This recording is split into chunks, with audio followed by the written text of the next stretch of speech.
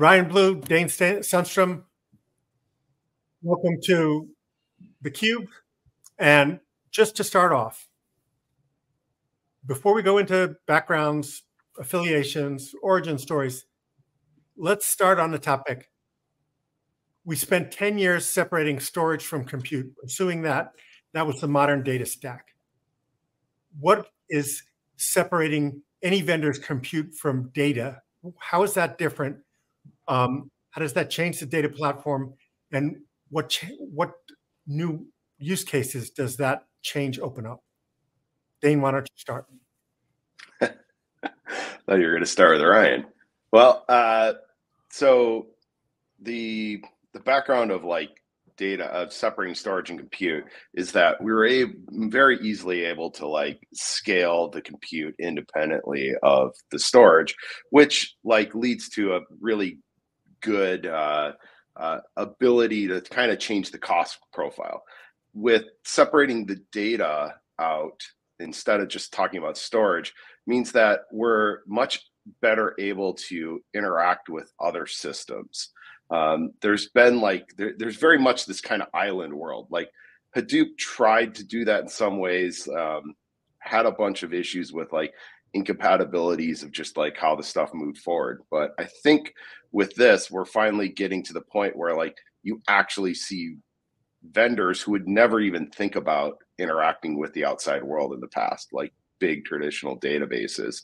You see this with actually literally every cloud provider out there is well, we're going to connect to the data lake now. And that all happened in what, the past 2 years? Yeah. It's been very quick. And by that, just to clarify, that means any compute engine now talks to this common data foundation, and we don't need pipelines moving stuff everywhere, correct? Sometimes. Okay. The question is whether or not they decided. So everyone outside of the compute engines like Trino and Hive and Spark, where you end up having, they're kind of built around the idea of we're going to connect to whatever we can connect to, right? When you get beyond that and you get into the cloud databases, they typically pick one slice. So it's you can talk to Snowflake if you choose Parquet of a certain shape. They're getting better at it. I think Redshift picked 2 or 3 formats. So it's if you pick those exact things and you do it exactly how they want to do it, then it works. So what happens when they disagree? You move data. Okay. So in other words, it's a journey, just like separating compute from storage and building the modern data stack really took 10 years to mature.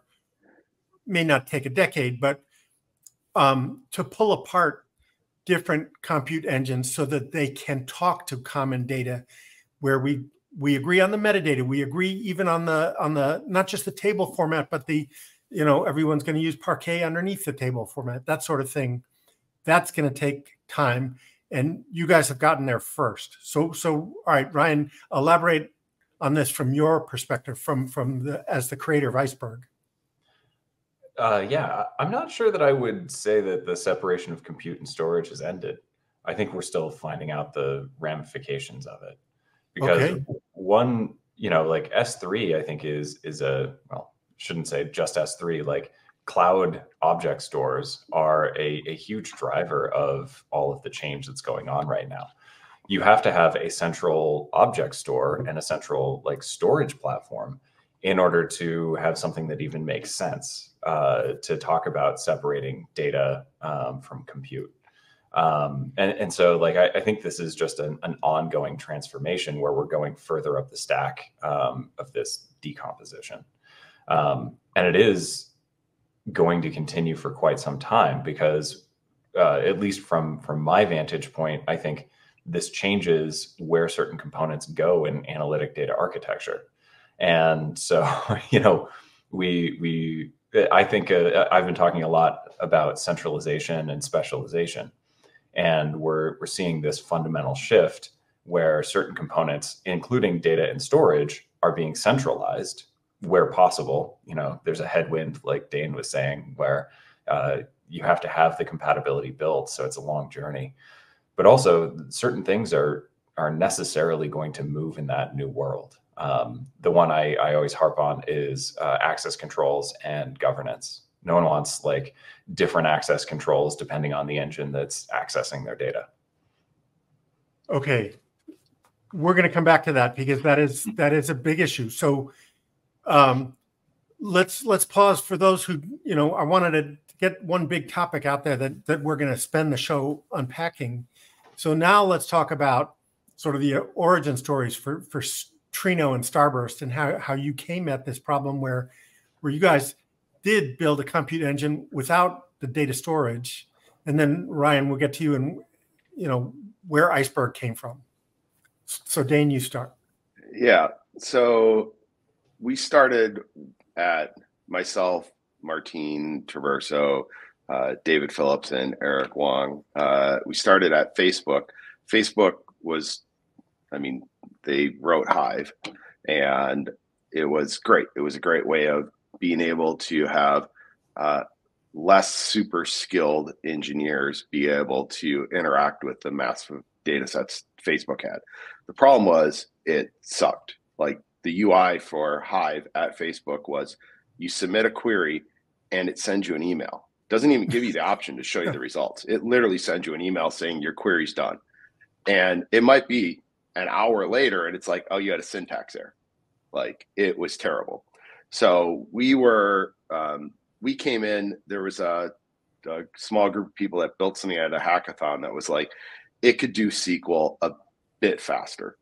But that system kind of hit the end of it. So we came in to build a much more powerful distributed system using traditional database techniques. Like that was the revolution we brought was, gee, databases, big distributed analytics databases had been being, you know, explored and written for 20 years at the time.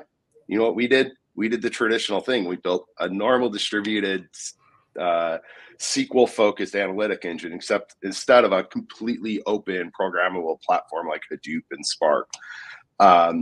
And we're able to get like much bigger scalability and performance, kind of all the stuff you're used to now with modern big systems.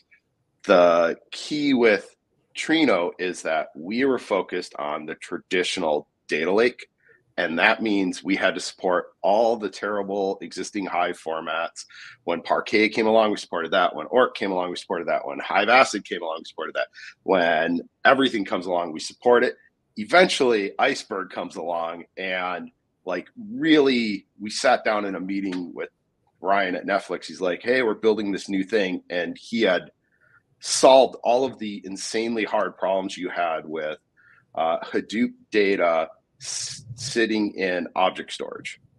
So, okay, Ryan. Just to clarify this before yeah. Ryan, before we go over to Dain, what was the year you started? And the reason I ask is big distributed databases typically take many years to mature. And I don't know if everyone appreciates the fact that like this Trino code base is very mature. Like yeah, we started 10 and a half years ago now, I think, something like that. So it's not much younger than Snowflake, for instance. Yeah, and more mature than Databricks SQL. Yeah, the Snowflake, when they were doing their startup, they tried to recruit all of us away to work on Snowflake. So it was actually the very same time they were starting up, we were building Trino. And when we started Trino, there's this very famous blog from, anyways, one of the analytic DB guys who's like, yeah, like takes 10 years to build an okay database. I think we beat that by a little bit. We have a pretty darn good database, and it took 10 years to like really get it in. And like, you know, the key to building good databases is like making the system, like it's all the little stuff like workload management and all that stuff, like the SQL and the distribution. It's like the easy part. You get that pretty quick. Then it's the everyday experience that just takes a long time to work through. So no compression algorithm for experience, especially for databases, file systems, and operating systems. Yeah, I mean, everyone talks about like, you see people talk about these little esoteric things, like you see tons of research papers on them, and it's like, what people care about is like they have the functions they need, like it's interactive, like it hooks up to Power BI, right? That's what end users actually care about. What we computer scientists, etc., care about, like often we're very much more concerned about internal details that they make life better and they're fun to talk to your friends about, but they're not what really moves. It's not what's important to the people ultimately using the system. All right, Ryan, you were half of this story to explain where Iceberg came from and then how it fits in now. Yeah.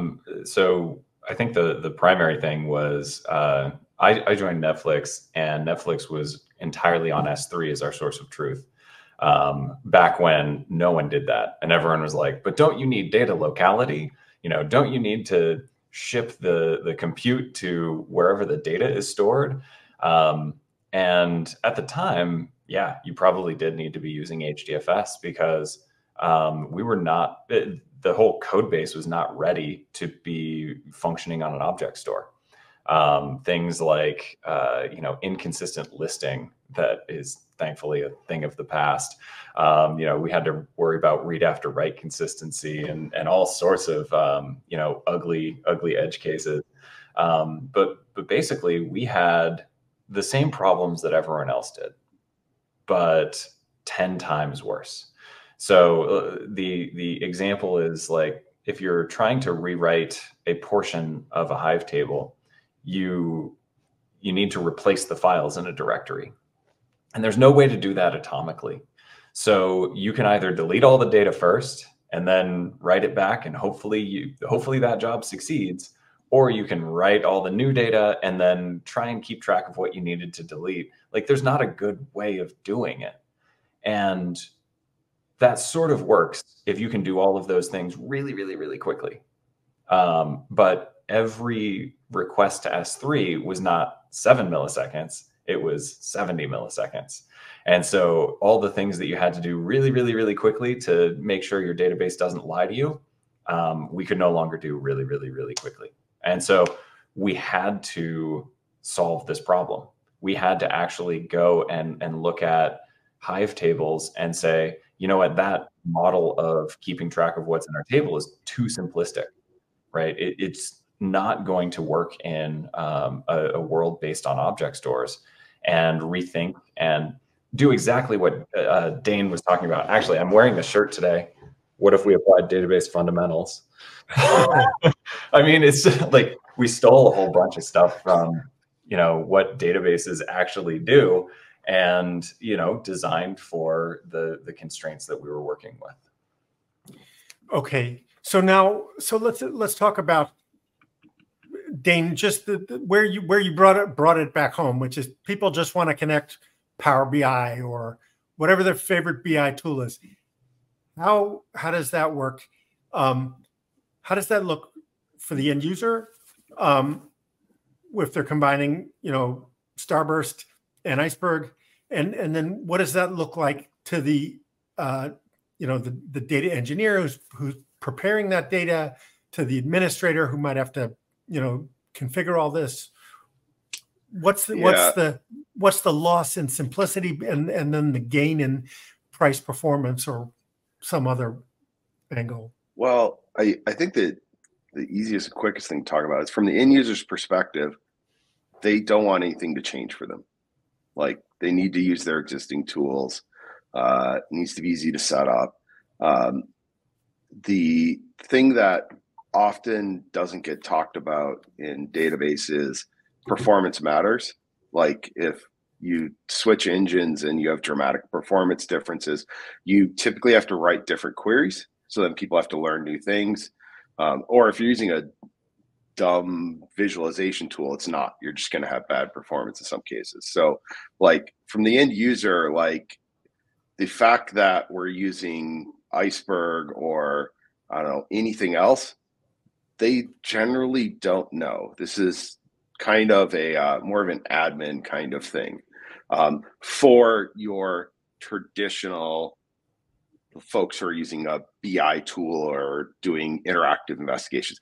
Obviously, for someone using Spark, like a data engineer, like details matter to them, like deeply matter.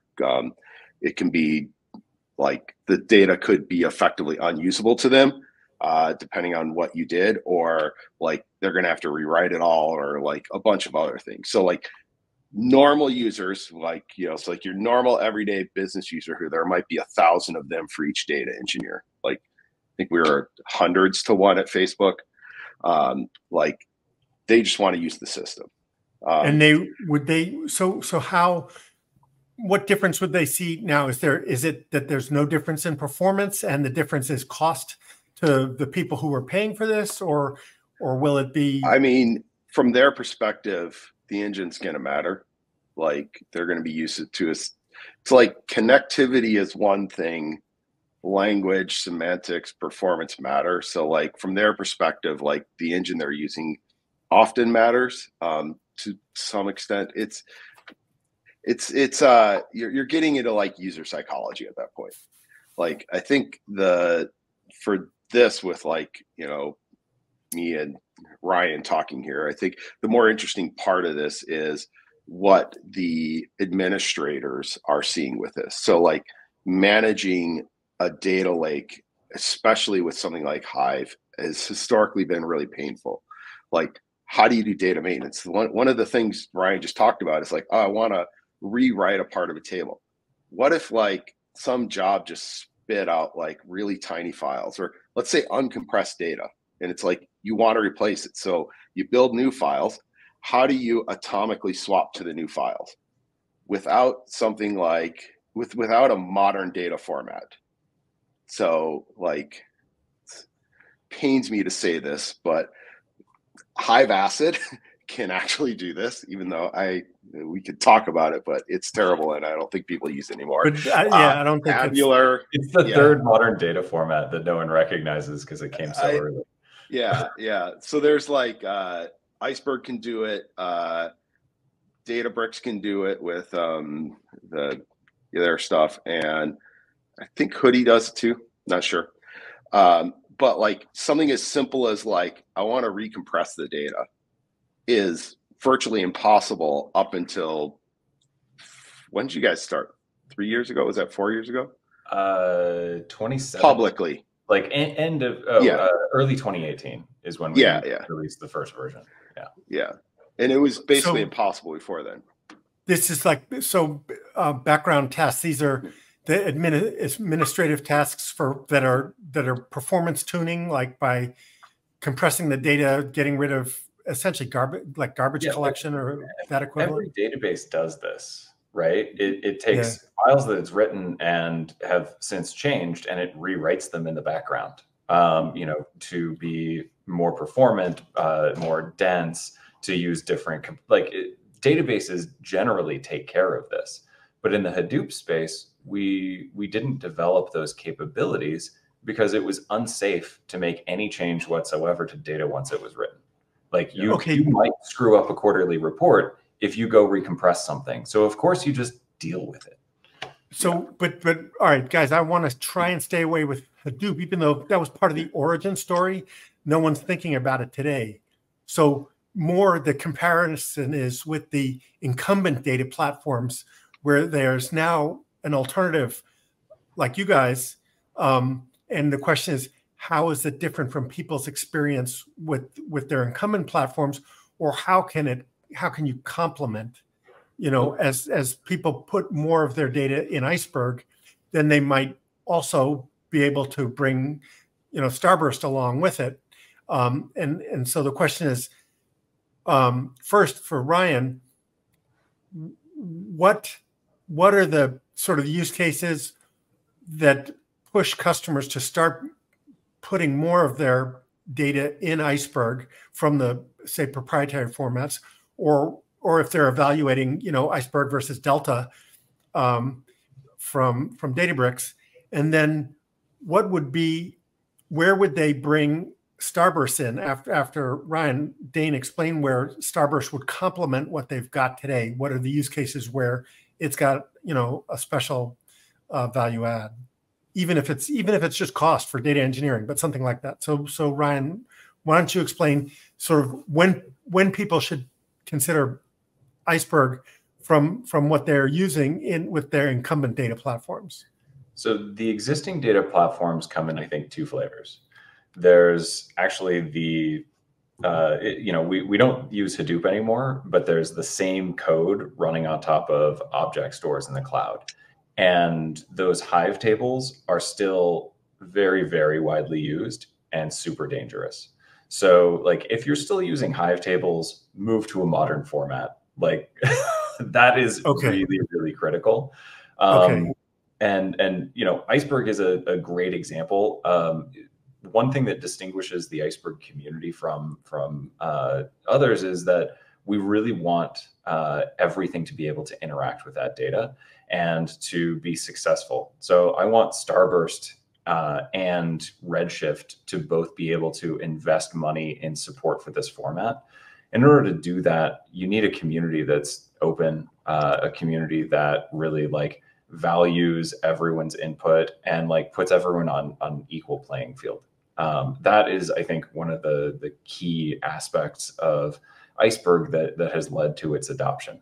I mean, it's a good format technically, but it's also one that is specifically trying to be the thing that everyone trusts and will use. And so I think that is probably the biggest reason to use it. I skipped over the second group in your question though, which is you know, cloud data warehouses. So you've got everyone using Hive tables. They need to move over as soon as possible. We were really surprised when cloud data warehouses started adding support, because we considered these two worlds to be entirely separate. And I think what people are realizing is that, well, I mean, shared database storage is a new thing. We've never been able to share database storage in an analytic database before reliably. And so like Hive was doing this for years, and people loved the flexibility of being able to use Spark and Trino and Flink and, you know, Graph database alongside one another without copying data, without like moving anything and keeping stuff in sync and all of those ugly problems. But it was unsafe and it was slow because you can't fix data. And so once we unlocked those problems and we actually upgraded, like our whole thing was to upgrade data lake storage to act and perform like data warehouse storage.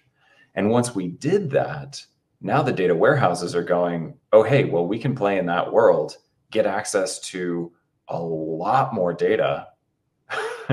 And, you know, it's easy for workloads to shift. We don't have to copy data in. You know, it's a whole lot easier to sell a database if you go, oh, hey, we work with your existing, you know, data set that is stored in S3.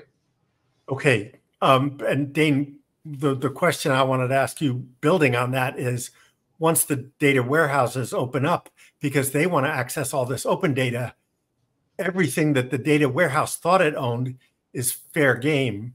So of all that open data now that is in open sort of data warehouse storage, as in like Iceberg or Delta or whatever, what are the first things that someone should work on with Starburst? So my first thought on what Ryan was saying is that, like, yes, but that isn't really why the data warehouse people showed up. The cloud data warehouse people showed up. They showed up because the data lake people are being very competitive with them on the price sensitive customers. Like the cloud data warehouses are extremely expensive, and they're typically islands, which makes anyone who's been around through the Oracle days very nervous. They do not want to get trapped in. And so the cloud data warehouses, I think, are making a play saying like, hey, we can export this data. You can use other things. There's still the language barrier. There's still going to be the performance barrier. They perform pretty differently. Often the cloud data warehouses are treating this as an export and an import. So even when they're like, oh, we're querying it directly, they're not. They're actually importing the data, running a query, dropping the import, or it's a cache or something like that. So like they're there because the market's forcing them to be there. Engines like Trino, who's like gone through the age of like, we have lots of formats. We're used to dealing with having multiple formats. Our engine adapts to it. We have like, there's different performance aspects, even between like, yeah, you're using Parquet, but the way that Tabular uses Parquet and Delta uses Parquet are very different. You have to do different query planning, etc. Like they're kind of different worlds. This is also exactly why the cloud data warehouse is like, they picked like just Iceberg. Like Snowflake picked Iceberg. Some of them picked some of the Hadoop formats, but largely they're going to pick one. And that's because like supporting the multiple that are actually out there in the real world is just way too hard for them to get to. And their goal is to like check a box. So with Trino, like this is what we built. Like we built a system to be open, that you can migrate. There are other vendors of Trino, like Athena uses Trino. So you can like move your queries around. It works like, again, depends on how the vendors treat their forks. So like we built it to be open. I think it's really powerful as either someone starts out really sensitive to the walled garden that the cloud data warehouses represent, or they realize like it's just too expensive. Like you typically hit a wall at some point where it's too expensive, or M&A. Like you ask people why they have Postgres and MySQL and DB2 and Oracle and everything else out there is they buy a company, they're using something else, they got to meet in the middle. It's the reality of like big companies. There hasn't been as much M&A in the past few years. When that restarts, like data warehouse is going to see even another big boost as people like figure out like it is the universal way to get data shared between these very proprietary systems. Okay, so well, let me push you one step further on that, which is you're saying even for the incumbents to get to sort of first-class citizen support for these open data formats, that's a journey. But so let's say they're starting to support this. So a customer that's got an incumbent data platform, where can they most usefully apply Starburst, as their query engine? What sort of workloads? So typically, it's a big question. So typically, when someone's looking at adding another tool, they typically have a problem, right? So the problems are often cost or something like that. So they want to be able to have like really high performance dashboards, like lots of data. Like typically you get into this problem of like, there's just too much data to reasonably process. The queries are too big and they want to move to a more cost-effective solution on that. You hit kind of a volume, or said another way, I could spend the same amount of money and do multiples the amount of work. And people start off with Starburst by just hooking it up and exploring the data in their existing platform, because Trino supports federation. So we can just connect to Snowflake, you can explore your data, you can play with it. Then when you want to hit optimal performance, you export it. We recommend you export to Iceberg. It is by far of everything out there today, it is the best in terms of data lake formats, in my opinion. And we export it out and we manage it in the data lake. Now you have this problem of like, now you have 2 copies of data. How do you want to manage that? That's a big problem with migrations. Like, and there are different solutions to it depending on what your requirements are. Normally people are good enough, like exporting like once a day or something like that, or they move the source of truth. And the question is like, is the cloud data warehouse you're using, is it performant enough on real lake data, or is it doing the import trick? Okay. Depends on the engine. So what you're saying is some of these engines, you might treat them really like a Teradata in the cloud for serving, performance sensitive things like dashboards.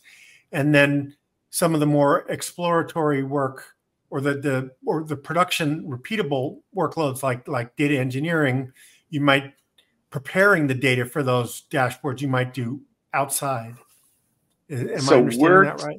We're typically doing high volume dashboarding. So like often people will set up fairly static-ish dashboards, but when you get into like slicing and dicing of data through a dashboarding system, you need something that can work fairly close to raw data. Doesn't require like special indexing or something like that. So like we're used in a lot of those situations. We're also used in pipelines, like to put it in perspective, at Facebook, like we did all the interactive workload, we did the dashboarding workload, and some major portion of all the pipeline daily data movement cleanup workloads. So like we can support all those different ones. Often we're being used for larger data sets that live in the lake. The problem with traditional data warehousing, cloud data warehousing, is that it's so expensive. You're often not putting all your data in there. You often end up going with a design where you're staging everything to the lake and then you're moving in sub-segments into the cloud data warehouse for specific users. It's just not economical to put all the data in. Okay. And we normally just operate on the original stage data. We may process it into, like, it's often called like, bronze, silver, gold data. We are often used for some of those processings. But normally people end up coming to the lake first once they get deeper into their data warehousing journey. Like, okay, so Ryan, I want to come back to these different table formats that are out there now, because we've all heard of Delta tables from Databricks. Many people have heard of Hudi. We've talked about Iceberg. Explain to us the trade-offs for those who are trying to wrap their heads around which to choose. What are the trade-offs? But also, we've heard of two supposed solutions for interoperability. I think one was Xtables and one was Uniform from Databricks. And I've heard you say you think this is a bit of a fantasy. So explain both questions, like the trade-offs, and then why you think you need to commit to one. Yeah. So I don't know that I'm saying you need to commit to one. I am saying that translating between them is probably not going to give you the results that you want. So let's start with the first question. Iceberg has two things that the other formats lack in some respect. One is a strong technical foundation. Like I said, we stole a whole lot of stuff from the database world. So we fixed things like schema evolution. You should just be able to run rename column without either dropping or resurrecting data from 2 years ago or anything like that, right? These things need to be reliable and have well-defined SQL behaviors. There were so many correctness problems. We really tried to fix them all. Not all the formats did that. And so that is one thing that distinguishes Iceberg. The other is that open community, where it's owned and controlled by the Apache Software Foundation. I'm a PMC member, but my company, my company is started by the two people that originally created Iceberg at Netflix, me and my co-founder, Dan. We don't have a majority of voting rights in the project management committee. And that's on purpose, right? Like, I'm not going to go hire a whole bunch of PMC members because I really want this to be a community where everyone has a say and everyone has, you know, an equal place. And I think that is a very distinguishing thing, because it means that, you know, Dain can come in and have influence and, you know, argue in that project. And it's not just one commercial interest saying, no, this is what we're doing. Are you saying that one business on that? Are you saying one commercial interest kind of controls some of the others? I'm saying that I don't talk about the other formats, but I'm saying that one thing that we wanted for Iceberg was neutrality. And I think it's very important that the community is neutral. You know, I don't I'll like say that. I mean, let's just, like, for example, Hive Acid literally is Hortonworks. Like, there are the other formats, I think, have their pretty obvious, very strong control. Some of them just because there's no one else there. Like, there's no one else in Hive anymore. So, like, Cloudera kind of runs the show. But yeah, I sorry to interrupt you, but I think the other thing Ryan did that's critically important was one of the very first things they did was they wrote everything down. There is a spec. You can read the spec. It's pretty good as it comes to specs. When some of the other formats came along, they wrote specs, but important commercial advantages were left out of the spec. Okay. So, like, some of the other specs are quite bad. Yes. Like, we read the spec, and if the Iceberg code doesn't match, we bring it up and we change one of the two. For the other ones, we just reverse engineer their code base. Like, that's just how it works. Okay. Sorry, Ryan, I interrupted. No, you're right. Like, the spec, I think, was important, but that goes to show, like, we really wanted this project to be something that was a foundational layer in data architecture. And we knew we needed to have a neutral community, a spec, solve all the problems. Like, we really built this project to be a universal data layer. And we're very happy that that's exactly what it's become. So all right. So let's talk about then this universal data layer for it truly to be separate from compute. We have to deal with the issue of security, like authentication, authorization. So I know you guys differ on where that belongs. So let's talk about the trade-offs. Dain, where, you know, Starburst has it in the compute engine right now, and I know there's some good reasons for it to belong there. Let's explain your point of view, and then let's, you know, hear Ryan as to why it belongs in, or could belong in, storage. I mean, I think the problem is that there's no good place to put it. There have been attempts like Apache Ranger. There's commercial products like Immuta. There's OPA, which is showing promise.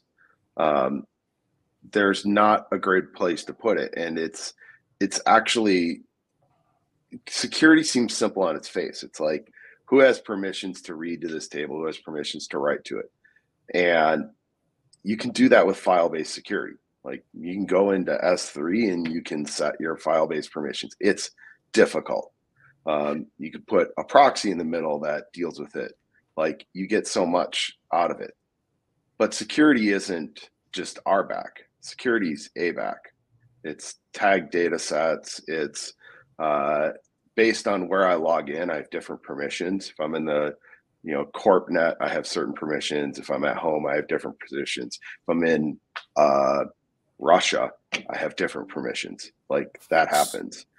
So what you're saying is, it's, just to be clear, it's more than RBAC, being role-based access control. It's not that it has to be tied to the compute engine. It just needs to be comprehensive. No, it also ends up being tied to the compute engine. It's actually the exact same problem that Iceberg's trying to address today with how views work. So it is common for sophisticated security systems to be like, you can read this table, but you can't read rows that match this expression. You can't read these the columns are masked with this expression. Those expressions are written in the language of the system they're running in, and they're not portable. And so, like, you can do some of it, but it ends up very quickly being tied to a specific platform. So just to, I know I'm interrupting, but I want to make sure I understand this. The expression language right now, it sounds like, is probably some adaptation of the SQL, whereas you're saying it still needs to be a rich policy based expression, which if someone were to be able to implement that independent of a SQL engine, that could be one place to locate it. Yeah, and that's exactly what OPA is trying to do. That's what Bloomberg's working on. They're doing that for, they wrote a plugin for Trino. So Trino as an engine, like if something is being used and there's someone there to support it, we generally add support for it. So Bloomberg is using this in their environment. They use it for Trino. They use it for Spark somehow. I don't know. And other things. And like, that's important to them. So we have support for it. At Starburst, with our like cloud hosted products, we have two products. We have an on-prem product, which is very configurable to the environments people run in. They have specific requirements. You're at a bank, you're probably using something like Ranger or Immuta. In the cloud hosted one, we have a single environment, and it's very critical to our customers that like everything they're viewing, they're going through a catalog explorer. It's all viewer context aware. So it knows who I am, knows my login credentials, it knows my rules for where I logged in from, and it's applying that to everything I can see. Doing that sort of high integrated product design in a distributed system across multiple engines is very, very complex. And that's why every engine has taken the approach of, hey, we're going to have our environment and we will do our best to make it available to things like Spark. And so you see that through like things like the REST catalog interface that Tabular has popularized, where it's like you can boil these permissions down, or if people stay within that box, you can absolutely run it. You can have reasonable controls for those folks using Iceberg tables in Spark. You absolutely can do that. But you aren't going to get to ABAC security. Okay. All right, Ryan, let's add the Iceberg perspective. Yeah, I think that's fair. You need a system that can actually express policy decisions and exchange them if you want to do anything more complex like row level or column level security. And that's hard to build. We're building it now. I don't think it's going to be, as feature complete as doing it in a single engine. But the flip side is that, and this is where I slightly disagree with Dain. I think we do it in the engines because that's how we've always done it. And we've never needed to share the policy, because if you have one central data warehouse, you don't need any other policy or set of users or anything like that. And now that we have multiple engines accessing the same data, I think there is that necessary centralization that's pushing on this. But it's a hard problem, to Dain's point. And I fully agree with that. The thing that I always point to is that a lot of organizations have Trino, and it's set up to talk to their Ranger system and go to Active Directory for their identifications and things like that. And then when it comes to Spark, it's just wide open. They're like, yep, there's no locking that down because it accepts user code, and so we'll just control who has access to Spark. And that list grows and grows and grows, and they effectively don't have security. And are you saying this is true for open source Spark or also for Databricks? So Databricks has their own way of securing things, but there is a fundamental problem when you accept custom code into a process that like you can no longer trust that process.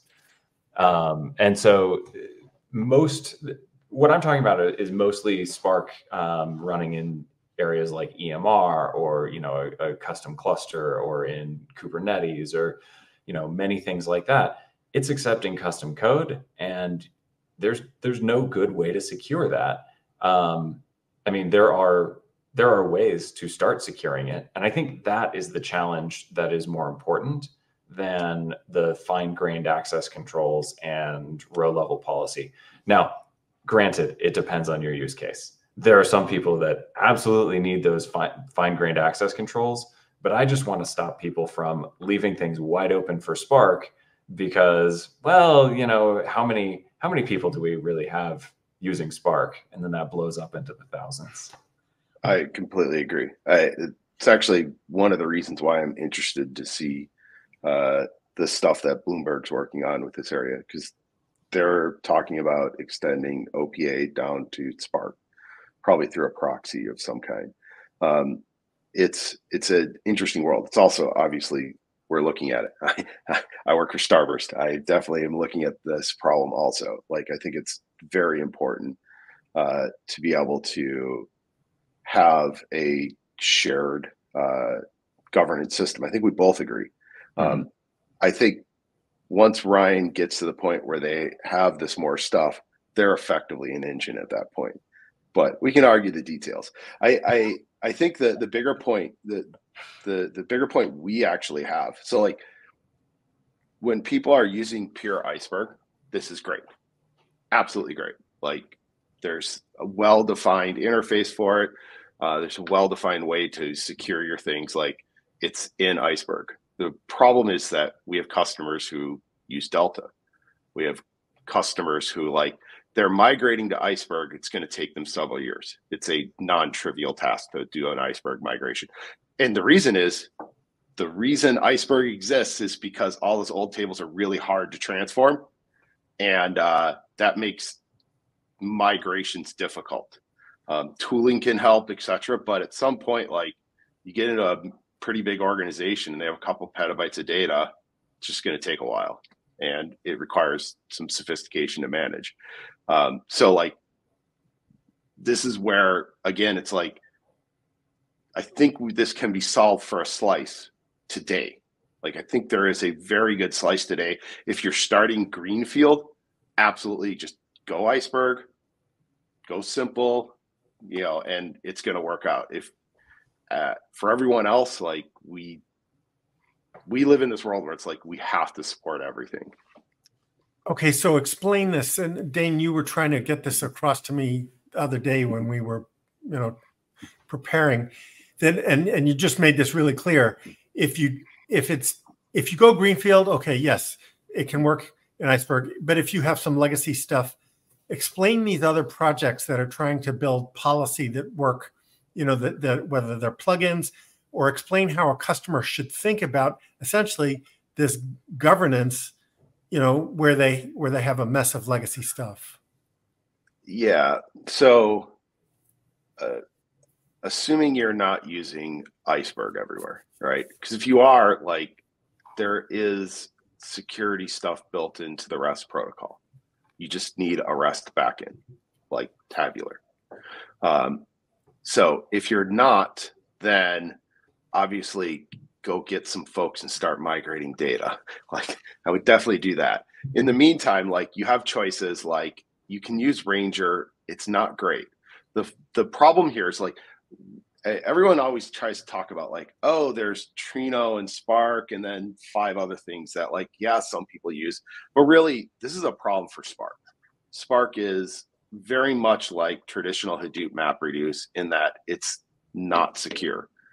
As soon as you allow user code into your VM, into your same process, I would argue on the same OS, you're not really secure anymore. It's just way too easy to steal credentials directly out of memory, grab STS credentials off of the Amazon ports, etc. So once you allow end user code in there, you can't trust that process. And so what you have to do at that point is you have to think about okay, I need to control this on data that's moving into that process and out of that process. And there are a handful of ways to do it. Tabular, I believe, uses signed URLs for all of this today, right? We do credential vending and not signed URLs because we can reuse them, but like a signer service, yeah. Yeah, so they have a way of doing this today for that. So, and that works, again, great for Iceberg. So like, how do other people deal with it? You build an S3 proxy, you use real S3 permissions, use something like mini IO, and you control through that. There are not really great solutions. Typically, the solution is the data engineers who are allowed to use Spark. There's a list of them, and they're literally allowed to see all data at the company, except for maybe the financials. They might put that in a different bucket. And then there's a smaller group of them that do it. Like, this is, in my opinion, and like the other experts in our space, kind of crazy that you would give anyone access to your full data stack.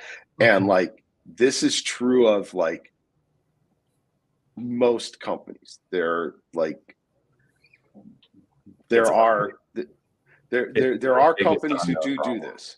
Yes. So like, if you're a bank, if you're like Bloomberg, you're doing this today. It is extremely expensive because you have to like manage either permissions or you have to like write a proxy for raw S3. And that's about the only ways I know to do it. I guess you could like replace a huge portion of Spark, like write a custom Spark file system or something like that. You know, I wouldn't do that. I would personally like extend if it were easy. Like, I think what should be done is like we would extend our existing setup to Hive tables and things like that, and then just like fold in that world. There are challenges, especially for a startup. But one thing I also want to add here is that it's not just Spark. It's Spark and any use case that doesn't go through a trusted engine. So like Trino is a trusted engine, or should be in your environment. But if you've got a Python developer running like, Metaflow, and they want to spin up EC2 instances and go train on some data, that's just a process going and directly accessing data.